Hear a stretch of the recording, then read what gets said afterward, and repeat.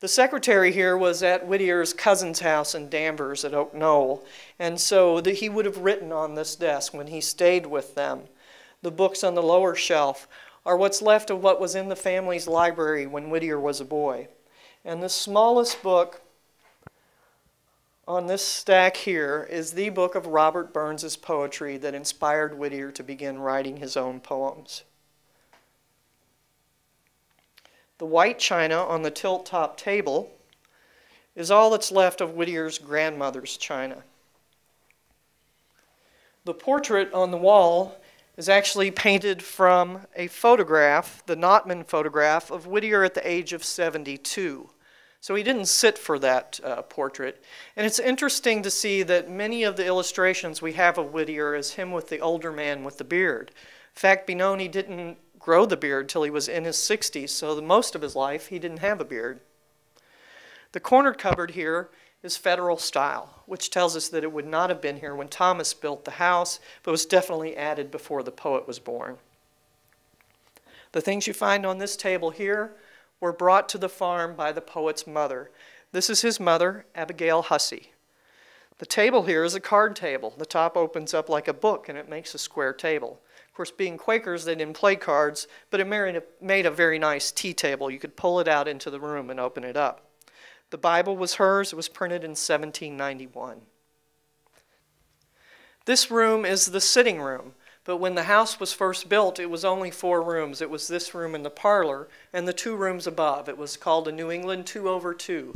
It was a long, tall, skinny house. When we were in the kitchen, that area would have been the backyard when the house was first built. So this room then became the sitting room. The lithograph that you see here on the wall is of Pennsylvania Hall in Philadelphia. That was about 1838. William Lloyd Garrison and the poet Whittier were having an increasingly difficult time finding a public space where they could give their anti-slavery speeches. The towns would not let them meet in the town squares. Churches were even turning them down. So they raised the money to build their own building. You see this beautiful large building here. The upper level was like a giant conference room, sort of a Senate chamber. And the lower level on the street side was where the men had their business offices.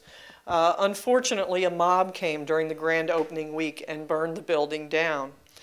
As the mobs were ransacking the building, Whittier was said to have run down the road to a friend's house, borrowed a coat to cover his Quaker coat, and a wig to disguise himself. And he went into the building as if he was one of the mob ransacking and stole his own papers back out of his office. If they would have known it was him, they probably would have killed him on the spot. So this wasn't the only time he was in harm's way for his beliefs. He had rotten eggs thrown at him at Newburyport, sticks and stones thrown at him at New Hampshire. He had to leave town the back way more than once, and yet he stuck with it for over 30 years.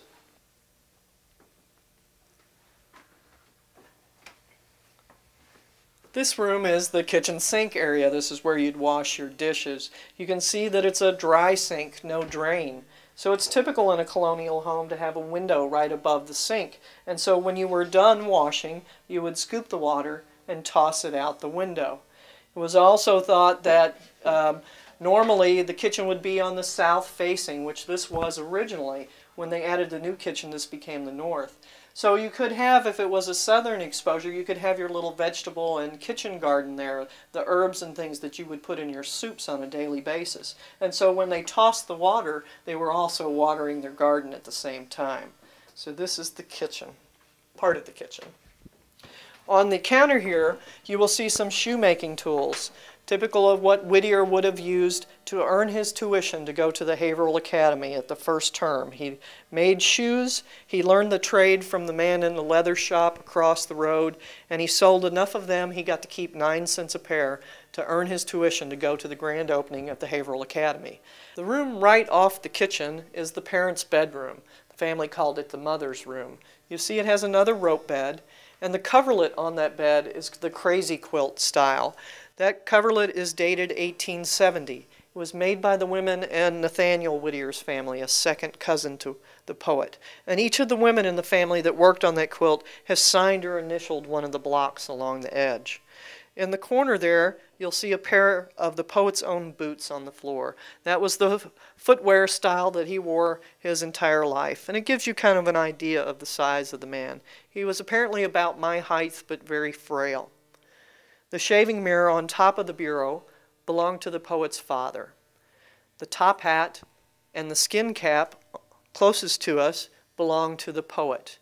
So around the farm here, he would wear the skin cap, and when he was traveling in the cities like Boston and Philadelphia on his abolitionist business, he would wear the top hat, the style of the day. Oh, Renee, we get to sit down again. Yes. It's a great tour, it really is. And that was only just snippets of it. So if you come, you get the personalized tour, whatever you're most interested in, learn more of the history of the family and the poet.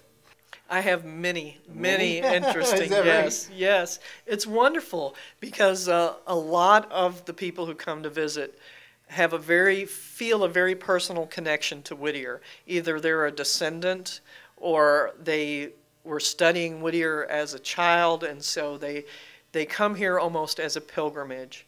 I had a gentleman that came all the way from West Virginia. This was his intended destination. He drove for 2 days to get here. And he was in his 70s, drove all the way up here by himself. And he came and he took the tour, and then he asked if he could go out to his car and get his book.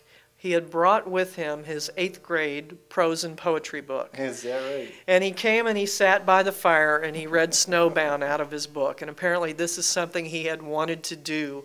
And so it was sort of fulfilling one of his things on his checklist of what do you want to do. So he was wonderful. He was here for quite an extended visit. But then when you drive 2 days to get here, you can't blame him. I've had... again, descendants, people who have been descendants of artists of that time period who did paintings of the house. Oh, yeah. I had a man here last week that was the grandson of an artist who had done many of the homes that Whittier had stayed in, done watercolors of them. And so people feel a very personal connection. And then we have visitors that are Haverhill natives that come to my door and they say, I've driven by here every day my entire life and never came in. And so I hear that at least once a week. Oh, yeah. So, yeah. And of course there's the Whittier Club. Yes. The Haverhill Whittier Club was founded, I believe 120 years ago. It was actually founded before the poet's death.